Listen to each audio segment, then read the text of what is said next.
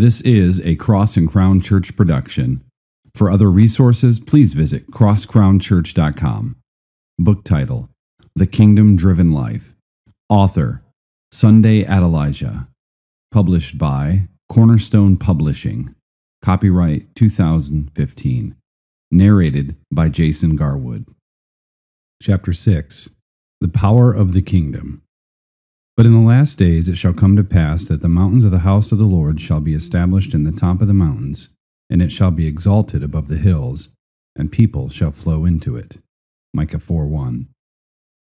God never intended for the church to be disregarded, humiliated, powerless, and without influence, unable to extend the kingdom of God throughout the earth. Before his ascension, Christ promised his disciples that they would receive divine power upon their lives. But ye shall receive power. After that the Holy Ghost is come upon you, and ye shall be witnesses unto me both in Jerusalem and in all Judea, and in Samaria, and unto the uttermost part of the earth. Acts 1:8. God established the church on the earth as the vehicle to extend his kingdom in the world, filling the earth with his glory and bringing it under his will, the lordship of Christ. As the light of the world, the church is to extend the kingdom principles of grace and truth and subdue every dark thing to advance the kingdom of God. The lives of the disciples were to be empowered to such an extent that they would be successful in carrying the gospel witness to the ends of the earth. And Jesus' promise to all who believe in him is, "The works that I do shall he do also, and greater works than these shall he do, because I go unto my Father." John 14:12. Redeeming the sphere of business. When it comes to the sphere of business, I normally teach our members that the primary purpose of business as it relates to the kingdom of God is not to make money. Money is only a compensation or reward for our labor. Rather, the purpose of kingdom businesses is twofold. First, God designates people to go into business because he is interested in capturing that particular sphere of business. It is important to always seek the face of the Lord and find out what area of life God desires us to go into. Because the primary burden in the heart of God is to restore all things back to himself, he sends us to those spheres of destiny to bring his glory and principles to replace the darkness there. The second purpose of business is to subdue money and use the ungodly wealth of the world to gain eternal treasure in the kingdom of God. There is a man in my church named Robert. His testimony is a wonderful demonstration of empowerment to do the works of God. Before Robert met Christ, he was owner of several casinos and was influential in the business world of Kyiv. He accidentally discovered the location of the theater that Embassy of God was renting shortly after its inception. It seemed ideal for the expansion of his business, and he inquired of the owner how much rent he would have to pay to acquire it to establish another casino. The owner told him that the church was renting it. He had heard that the church was just a small sect or cult, as it was rumored to be, and offered the theater owner more money for the facility than he was currently receiving in rent. He learned later that the owner went to Pastor Adelaja, who was renting the theater, and told him he would have to find another facility for his church because he was going to rent it for more money. Several years later, Robert came to Christ and began to seek God to show him his purpose in life. He took the training classes of our church and then began to pray many nights from midnight to 6 a.m. for direction. However, when he would return to his business during the day, he got so involved in it that he became discouraged in his walk with the Lord. For a year, he kept praying with others many nights from midnight to 6 a.m. The prayer group was wonderful and prophetic words would come to encourage them. Then, the next day, the reality of business would become priority again. After a year of fasting and prayer, God began to talk to Robert about the two things that people seek after if they do not know the Lord: money and health. The Lord began to guide him into a way to captivate people's interest and then present them with the gospel of the kingdom. Robert started a wellness center where people could come to receive free treatments and then listen to wellness lectures that presented principles of the kingdom. For paying customers, there were more benefits available in the wellness center, and in that way they financed the business. He trained his workers to present kingdom principles and they continually added more expertise and equipment to their wellness centers to help restore health to the people. In 2 years, they have established over 250 centers in more than 20 countries and have ministered to over 3 million people face to face, presenting the gospel to them. As pastor of the church in that theater, you might imagine I was very unhappy to be told that we would have to move our fledgling church to another location in order for an unbeliever to use it for a casino. I wrestled before God with that decision and would not relent until I made a deal with God. I said, "Okay, God, if I have to move this church to give an unbeliever this space, I will do it on one condition, that you save this man and make him a servant of the kingdom." You can see how powerfully God answered my prayer from the above testimony of millions of people hearing the gospel through this businessman's wellness centers. We have not even begun to tap into the power of the kingdom that the church has at its disposal, which will transform cities and nations. Every sphere of life must be influenced by the truth, Christ and the pillar and support of truth, the church. Prophecy of the end-time church. My emphasis on extending the kingdom of God throughout the earth is what Jesus taught and demonstrated in his life and ministry. This focus on the kingdom in no way minimizes or demeans the church, Christ's body on the earth. It only serves to extend the biblical identity of the church and define its purpose and its goals. Emphasizing the kingdom of God actually clarifies the eternal purpose of God for his church, empowering it to fulfill its holy mandate. God's eternal purpose for the church must be realized in order for his kingdom to come and his will to be done on the earth. And Christ will have a glorious church that is holy and without blemish.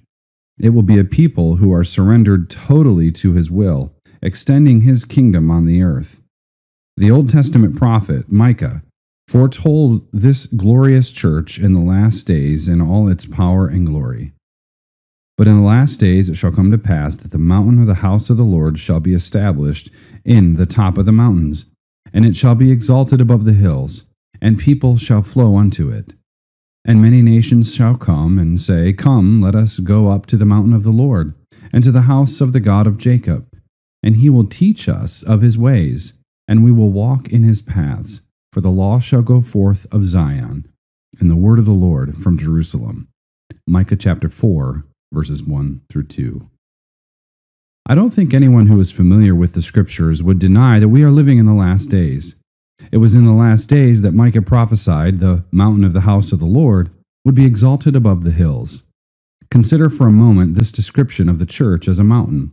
What a powerful and majestic metaphor. It is impossible to disregard a mountain, and when you see a mountain that is looming over the hills around it, its majestic presence grabs your attention.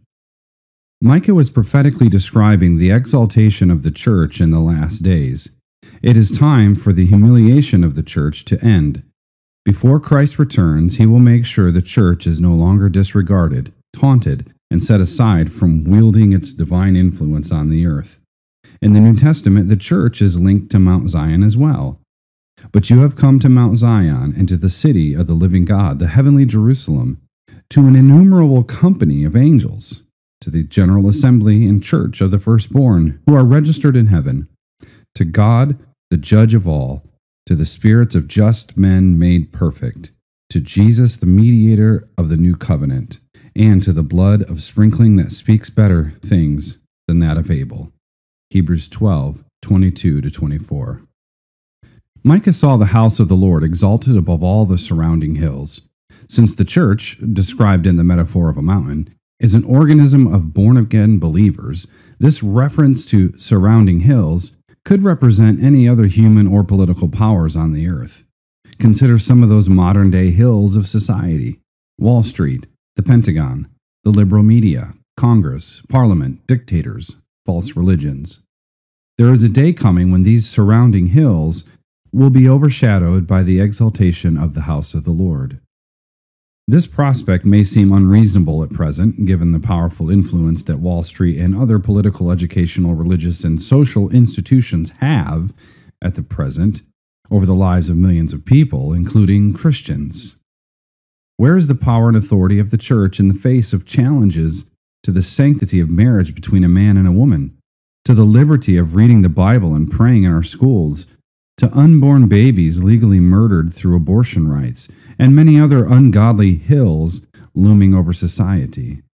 Brazen attempts to silence the weakening voice of righteousness of the church are a regular onslaught against the presence of Mount Zion. Yet, in the midst of the overwhelming darkness, God is raising up a people who will believe God and His Word, walk in His power and authority, and become the church that transforms the kingdom of darkness into the kingdom of light. God will find believers in every land, in every culture, in every nation who assert the authority given to every believer.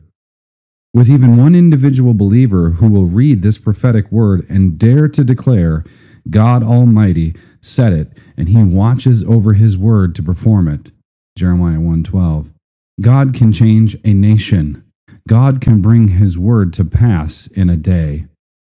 Understanding the promise. When the prophet Daniel read the prophet Jeremiah, he understood that their captivity was to have ended in 70 years. Yet 70 years had passed, and they were still captives. Why had the captivity not ended in 70 years as it had been prophesied? Daniel set himself to fast and pray for his nation to be delivered when he understood the word of the Lord. Because no one understood the divine decree, no one had laid claim to that promise. They did not believe the word of God over their circumstances that held them captive. God responded to His servant's earnest prayer and sent the angel Gabriel to Daniel to open his understanding of the plan of God for their deliverance. The key to the kingdom that is paramount to walking in divine power on the earth is understanding, which we will discuss. The imminent release from captivity of the children of Israel seemed impossible when viewing their circumstances. But when one man sought God for His promise to be fulfilled, God had to honor His word. It is time for the church to decide whose report to believe. Will we accept the godless philosophies and practices of government, social institutions, and economic powers? Or will we enforce the principles, values, and virtues of the kingdom of God on the earth? Our choice will determine how we walk in the divine power of the kingdom of God. There will be those who dare to agree with the word of God that the mountain of the house of God will be more exalted than any other institution. As they lift up the name of the Lord Jesus, the Spirit of God will begin to descend in power. God will begin to do such miraculous works through the church that all the hills of the world will have to take notice, and Mount Zion will take preeminence over them. My personal vision. As a young man in Ukraine, I embraced the truth of Micah's prophetic picture of the church. I saw my destiny in the promise that the authority of the church would be more respected than any other institution, no matter how influential. When I began to teach this message of the preeminence of the kingdom a number of years ago, I was reaching a small, ordinary, poor group of people. Yet I was prophesying, according to the word of God, what He intended for His church in the entire nation of Ukraine. As God enlarged my understanding of the purpose of the church to release the power of the kingdom, I told God I would pay the price. I surrendered to Him to go all the way, do anything required, fast and pray and seek His face so that the church He loves would become the glorious church He ordained it to be. I determined to seek Him until the authority of His house would not lag behind any other authority on earth. You probably cannot imagine how despised Africans are in Ukraine. As a black man from Nigeria, I was the least of candidates to establish His glorious church in that land. With the lack of authority the church has today already, it seemed as if God was going to mess it up more by calling me, a black man in Ukraine, to establish His church. But God is no respecter of persons. He has respect only for faith. Race does not help or hinder the matter. What matters is what a person believes the Word of God. If you believe God and want to extend His authority and glory throughout the earth, if you are ready to pay the price of seeking Him alone, God will release His power and authority through you. Today, the testimony of more than 25,000 members of the Embassy of God Church reverberates the truth that God has restored the respect for His church throughout the entire nation of Ukraine. One sociological poll taken showed that for 8 years running, the most respected authority in our nation is the church. That poll compared the church to the president, parliament, media, military, and other influential institutions, the surrounding hills. Mount Zion has prevailed. We are still in the process of exalting the mountain of the Lord over every hill of influence in our nation. We will not stop until we bring the respect of God's kingdom to every sphere of life, so that God's name will be glorified. We are going to continue to subdue the earth and make a statement in the political arena, in entertainment and media, education, arts and culture, business and education, and the sports world. As believers understand their destiny and determine to take dominion over their promised land, they will cause their hill of society to bow in respect for God's church. I am preaching this message of the kingdom in America because I believe it is time to restore the glory of the King and the authority of the kingdom back to America. To that end, I am encouraging believers to put their faith in God to do it. It is an insult to live in a country that has professed to be a Christian nation and witness the powerlessness and lack of influence the church is having on society at large. Multitudes of Americans are actually despising the church and have no respect for it. With a large percentage of Americans claiming to be born-again Christians, why should a small number of liberals, homosexuals, and atheists mock the kingdom values promoted by the church, and even try to gain ungodly influence within the church itself? In Ukraine, where less than 5% of people are born-again Christians, yet the nation itself has great respect for the church. From top levels of government to educational institutions and business enterprises, to the arena of sports and entertainment, we have made our influence felt. Extending the values and principles and lifestyle of God's love is commanding respect of believers and unbelievers alike. The good that we are bringing to our society as we subdue it to the lordship of Christ is releasing the power of the kingdom into thousands of lives. Promotion or persecution? I feel the pain of American Christians and the desperate onslaught of darkness they face from political institutions and other ungodly influences that mock the principles of righteousness and taunt the values of the church. Many American Christians wonder where to start to reclaim territory for God and empower the church to regain respect and authority in their society. First, you need to understand that extending the kingdom of God may require you to suffer some persecution. Then you must surrender to God, as I did in Ukraine, to seek Him until He shows you His plan. I feel the pain of American Christians. The first thing I did to gain understanding of how to bring the kingdom of God to Ukraine was to go on a journey into God.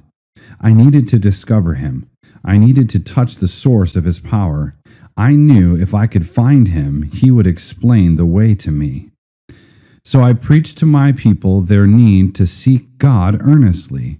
I was seeking Him fervently in prayer and fasting. In His faithfulness, He gave me the master plan for imposing God on the culture, not just in Ukraine, but for any ungodly culture.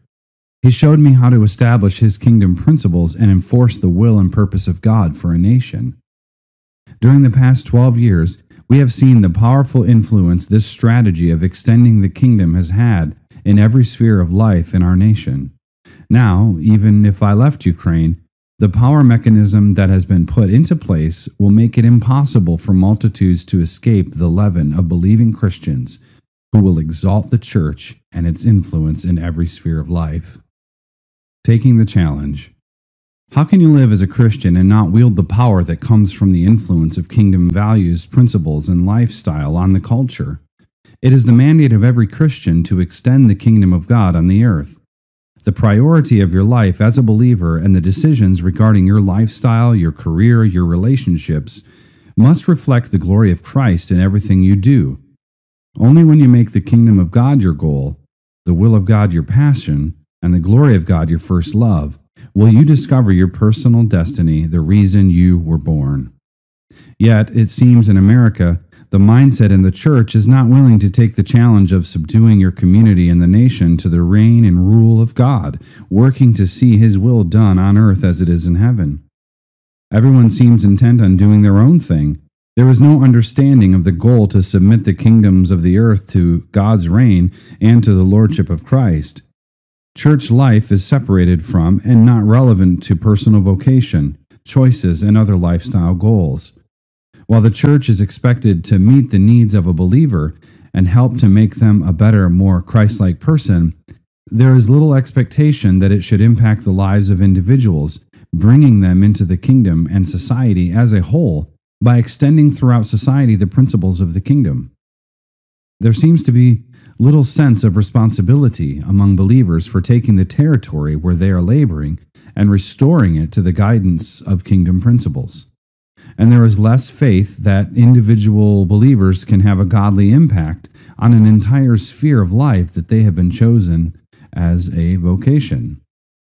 Believers work for a living instead of living for the kingdom purposes, having the expectation that the power of God will transform their community through their influence.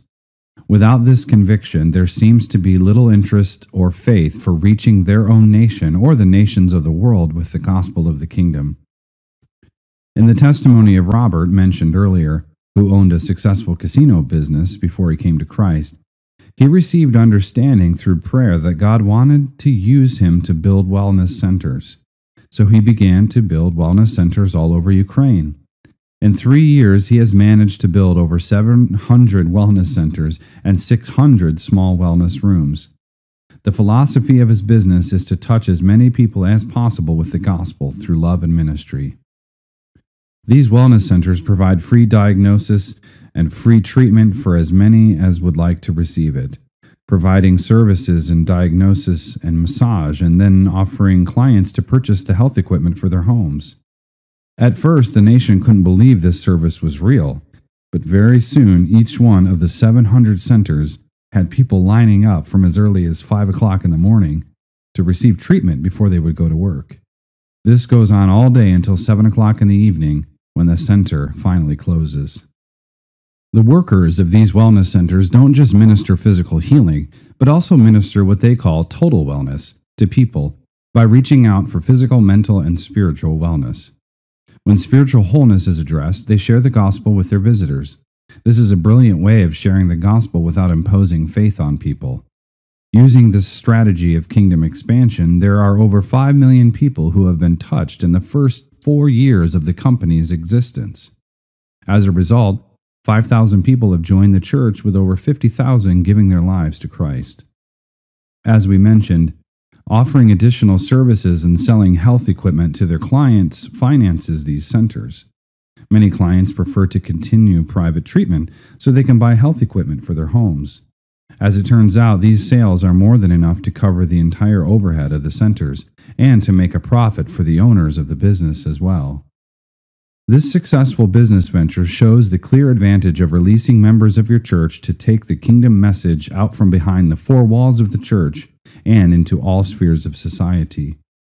It is the understanding of this kingdom message that prompted Robert and his business colleagues to find a means of using their business initiative to bring the redemptive influence of the kingdom into the area of wealth, while also subduing the god of mammon for the profit of God's kingdom. Christians have little expectation of impacting society as a whole. Yet the prophet describes an end-time church that is filled with power and impacting nations. Many nations shall come and say, "Come, and let us go up to the mountain of the Lord." Micah 4:2. So dramatic is the impact of Mount Zion, the house of Jacob, that nations declare their need to come to it to be taught the ways of God and to walk in his paths. Verse 2. The prophet declares that this end-time revival is a direct result of the law going forth from Zion and the word of the Lord from Jerusalem. Disappointment in my home country. I remember when I returned to Nigeria after being away from my home country for 20 years. I had heard good reports about a move of God there, with many miracles and signs taking place. So I took one of the ministers from my church in Ukraine with me to see what God was doing in my home country. We were there for 5 weeks. At the end of my 4th week, my companion said he would never come back to Africa. I was stunned. He looked at me and said, "I hope you will not follow their example for our church in Ukraine. The gospel you preach is different from what they are preaching here. After visiting several African churches, I have not heard one message telling me about how to know God, who He is, and how to learn His ways. Every message is centered on getting your miracle today and being blessed. I just want to know God. In these meetings, we hear about all the promises for the people. I just want to know God. They tell them to bring an offering and it will be blessed. I don't need blessings. I need to discover God. I am hungry to know Him. Don't preach to me about prosperity and healing. Tell me about Him. When that minister returned to Ukraine, he left our church for 3 years because he was afraid I would change my message and start preaching what my Nigerian brothers were teaching as the gospel. Finally, after all that time, he came back. He was satisfied that the gospel of the kingdom was still being preached in our church. The harvest of nations and the end-time revival is not for egocentric or selfish people who are using God for their benefit. This harvest will be for those who are hungry for God, wanting to learn His ways and to walk in His paths. They will love God, reflect His character, carry His image to the whole earth, surrender to His will, and allow His character to draw people to Himself. There is nothing more attractive than the love of God flowing out of a heart that is totally surrendered to God's will. Manifesting the power of the kingdom.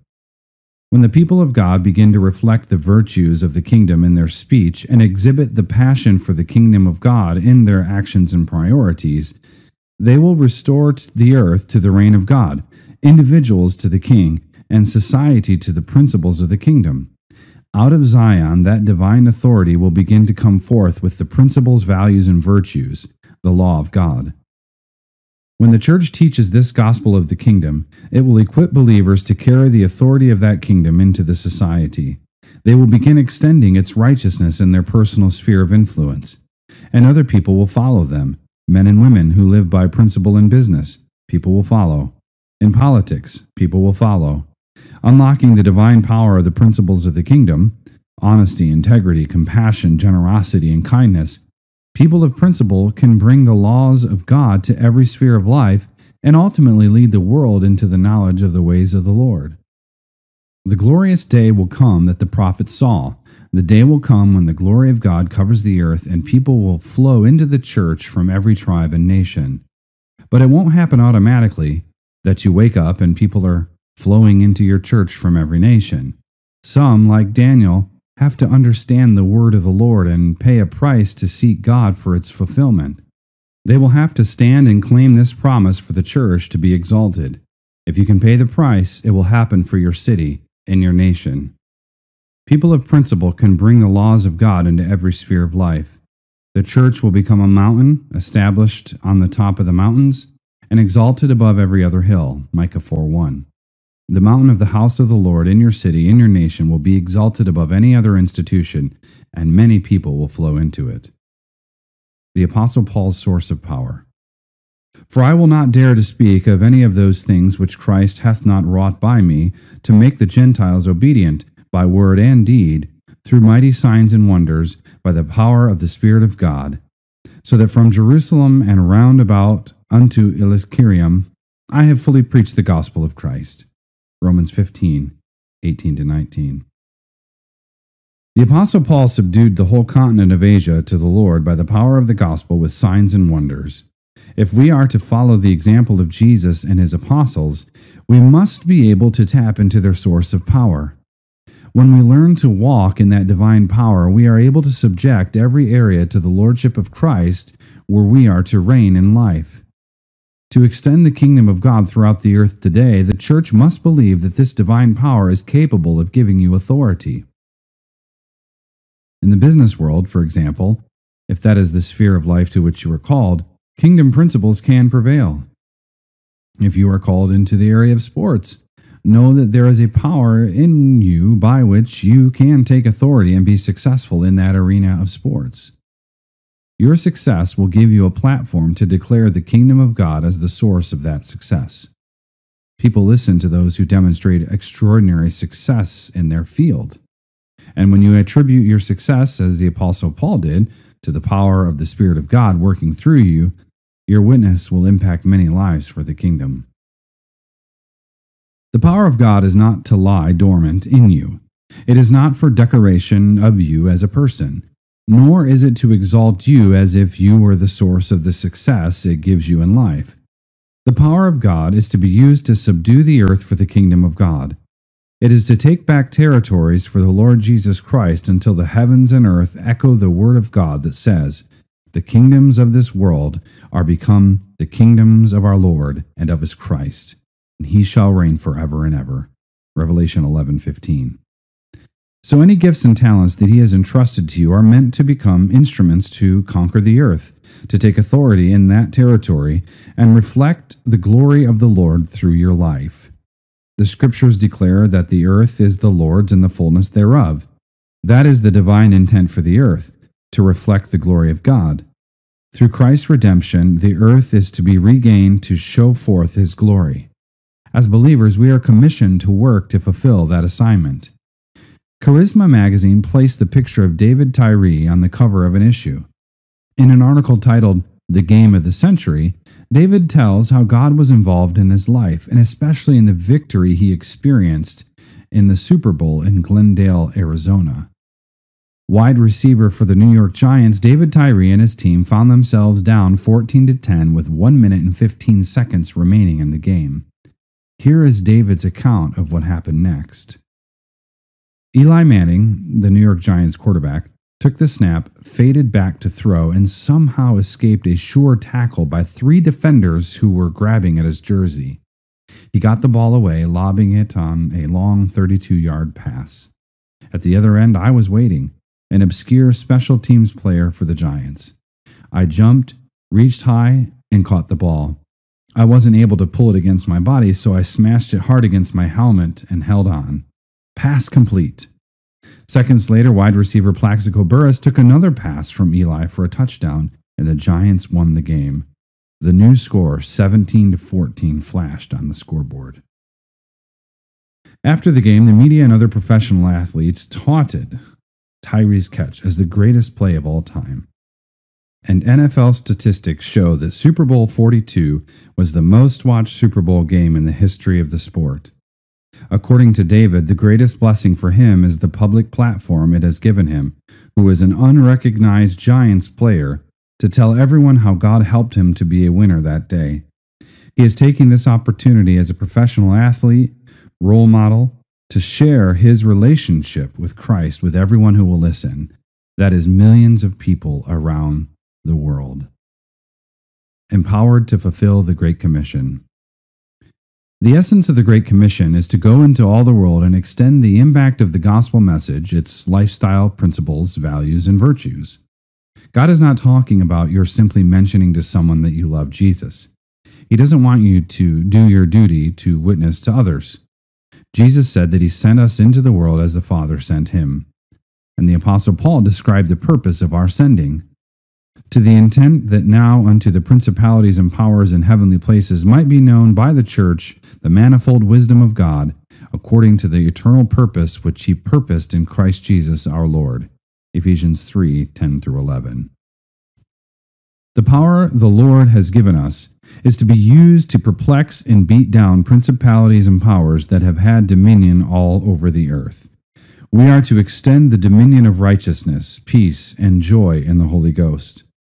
We are to become the answer to the prayer, "Thy kingdom come, thy will be done on earth as it is in heaven."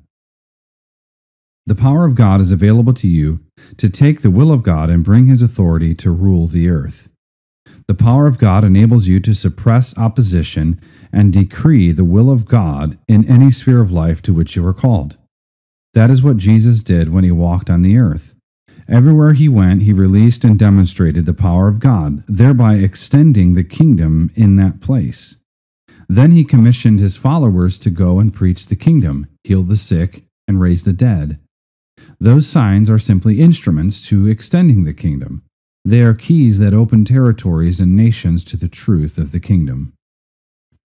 Don't pray for power. One of the mistakes I made as a young Christian was to pray for power for signs and wonders. I was so impressed by the men God was using around the world, men of God like Benny Hinn, T.L. Osborne, and others who demonstrated the power of God through healings and miracles in their ministries. It is possible to become so zealous for the things of the Lord that you can unknowingly do something that is unscriptural to receive them. So I used to pray for power. Father, give me your power. I used to fast to get power.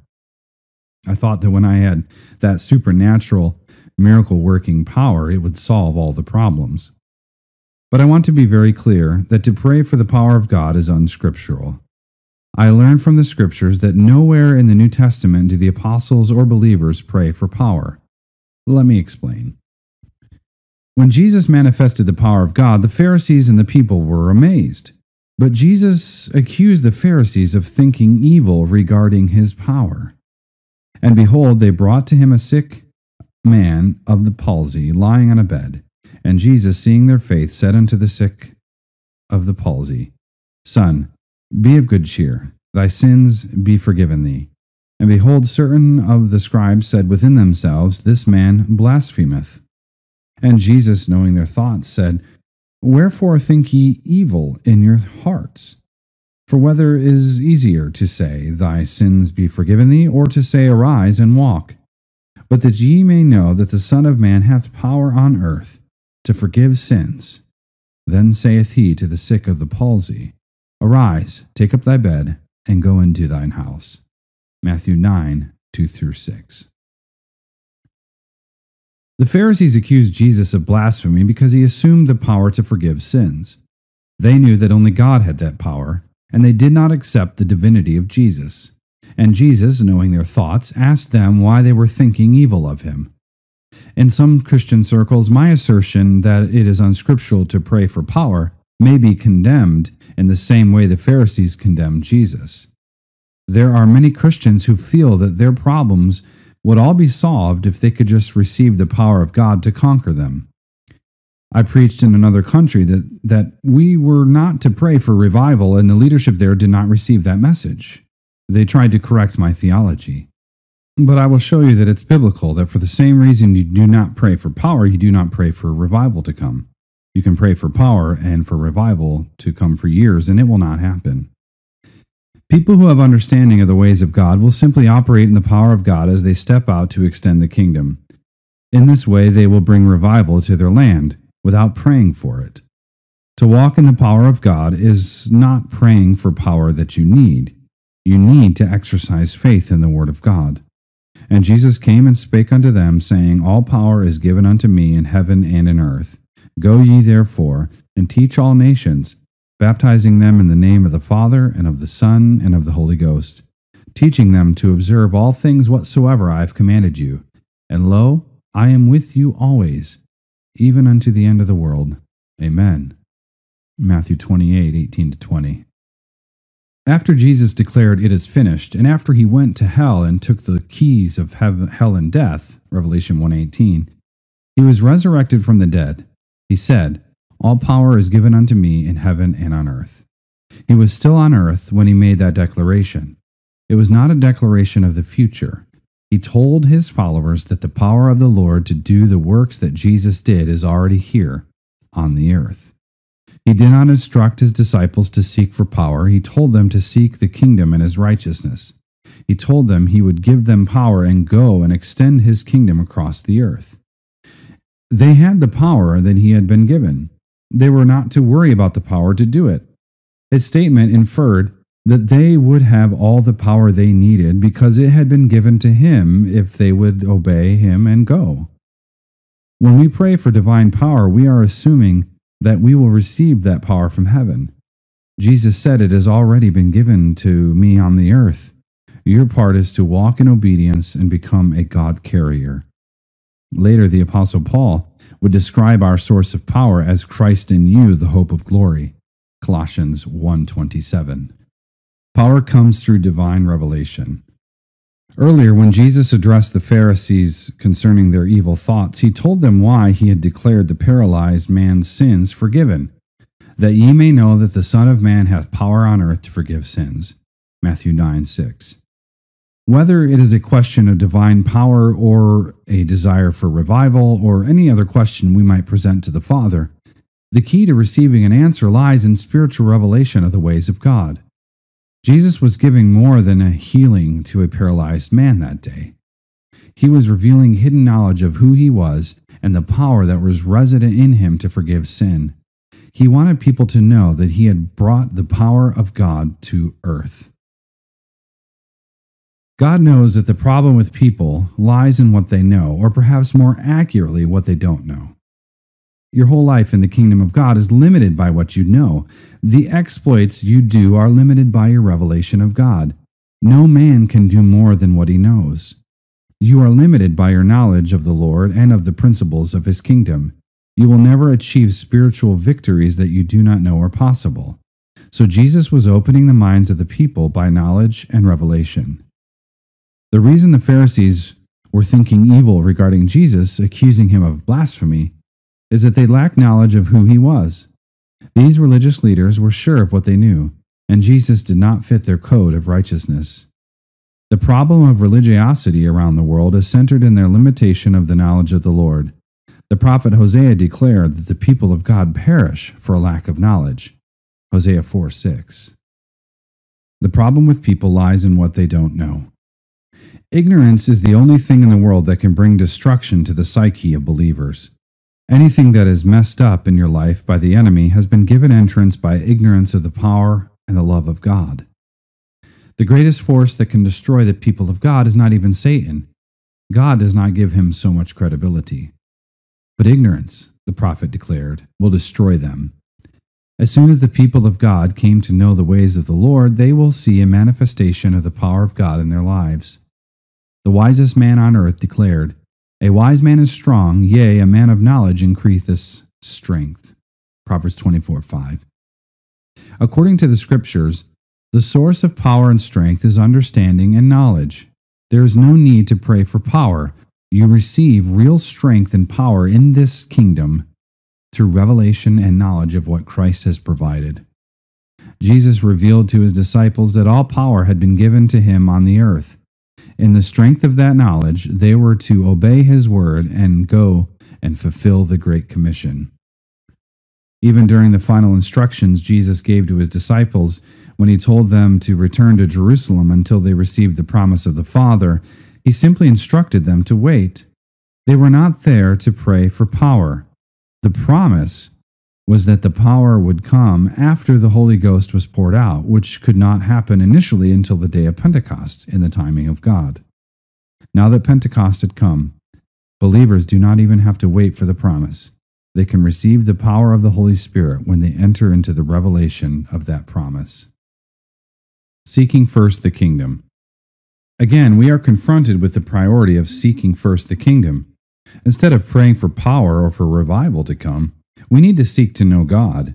Then we will walk in his power and will bring revival to the earth. We will do revival. Jesus came to earth to reveal the Father, to demonstrate the kingdom of God. He knew that the problem of mankind was not that they lacked power, but that they did not know the source of power. They needed to be brought back into relationship with God.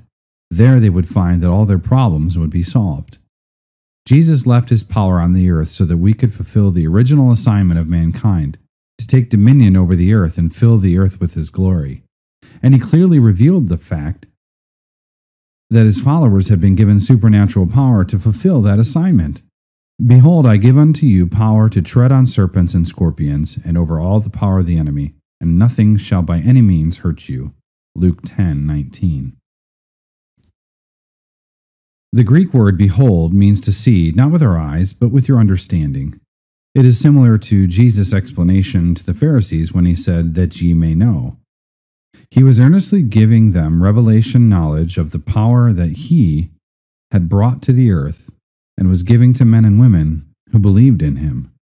Behold, be aware, understand, realize what I am giving you so that you can use my power to overcome the evil in the world and establish the kingdom of righteousness, peace, and joy.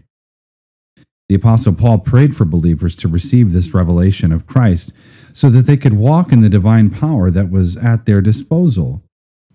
"Cease not to give thanks for you, making mention of you in my prayers, that the God of our Lord Jesus Christ, the Father of glory, may give unto you the spirit of wisdom and revelation in the knowledge of him, the eyes of your understanding being enlightened, that ye may know what is the hope of his calling, and what the riches of the glory of his inheritance in the saints, and what is the exceeding greatness of his power to usward who believe, according to the working of his mighty power, which he wrought in Christ when he raised him from the dead. Ephesians 1:16-20. Do you see the connection? Paul knew that the power was available. He did not ask that they receive power. He was asking that their eyes would be open, that they would know the exceeding greatness of the divine power that Christ's death and resurrection was working in them. He echoed the cry of Jesus, that ye might know, and behold. He asked that knowledge would come, that understanding would be opened so that they could walk in victory to fulfill divine destiny. When you have revelation in your spirit, you walk in power. You become aware of the exceeding greatness of his power to usward who believe, according to the working of his mighty power. It is already working in you. Christ in you has unlimited power because it was given to him in heaven and in earth. He is on the earth in you. What you need to operate in power is to know, to realize it is at your disposal. We have limited our effectiveness through lack of knowledge. What I have called my journey into God took the limitations off my mind and spirit and allowed me to view the world as God does, potential territory for establishing his kingdom principles among all people. Believing his word becomes as natural as breathing when our eyes are opened through revelation to his greatness and his purpose for our lives as believers. Divine power flows in a supernaturally natural way through a life that is surrendered to the lordship of Christ and who learns to walk in the exceeding greatness of his power to us who believe according to the working of his mighty power. Ephesians 1:19. The Church of the Almighty God is established to bring glory to God on the earth in every sphere of life. The assignment of the first couple created was to take dominion over the earth and to multiply the glory of God throughout the earth. They were to subdue it to the glory of God, to extend the kingdom of heaven throughout the earth. That is still our assignment today. Consider seriously why you are serving the Lord. Why do you go to church? It should be to take a journey into God and to know him.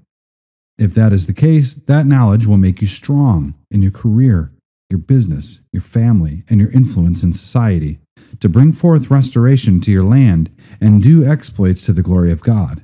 That is why you are called. He trusted you. You are the salt and light of the world, called to take dominion over your promised land by walking in the divine power of the kingdom. Kingdom prayer. Please pray this prayer with me if you desire to receive divine revelation of the mighty power of God that is working within you.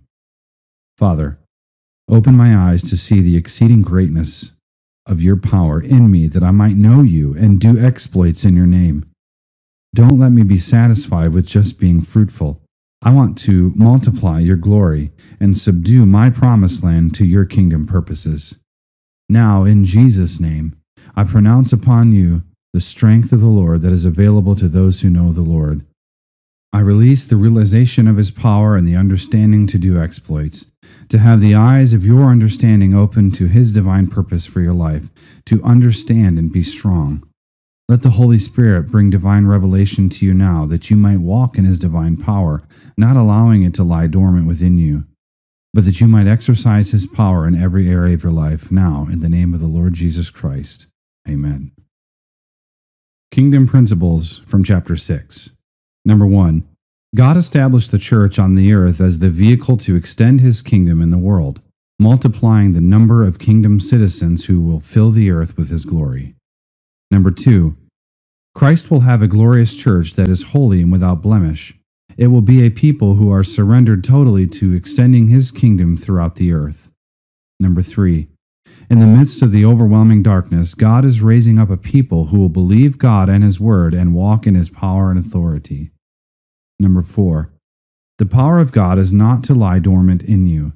It is not for decoration of you as a person, nor is it to exalt you as if you were the source of the success it gives you in life.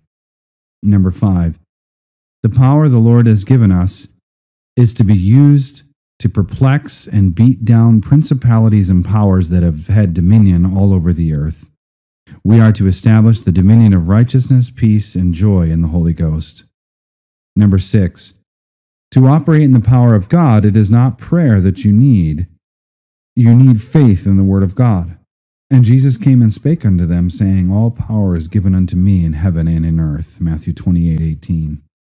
Number 7, the key to receiving an answer to prayer lies in the spiritual revelation you have of the ways of God. Number 8, when you have revelation in your spirit, you walk in power. You become aware of the exceeding greatness of His power to us who believe according to the working of His mighty power. Ephesians 1:19. Number 9, believing His word becomes as natural as breathing when our eyes are opened through revelation to His greatness and His purpose for our lives as believers. And number 10, the assignment of the first couple created was to take dominion over the earth and to multiply the glory of God throughout the earth. That is still our assignment today.